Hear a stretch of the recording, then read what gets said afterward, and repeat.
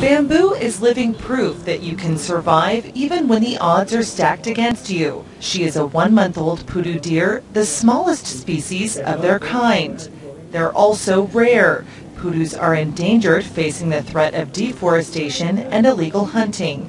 And when Bamboo was just a week old, rescuers found her abandoned on the outskirts of Concepcion, Chile. But San Sebastian University gave her a new home and renewed hope. And veterinarian Miguel Mencia said there's a lot Bamboo can teach them. We are beginning to know the species better, but in many ways it is still an enigma. The diseases are not very well known. There are very few reports about the diseases that they are susceptible to. Most of the knowledge that exists about animals are from those born in captivity. Very little is known about the wild animals.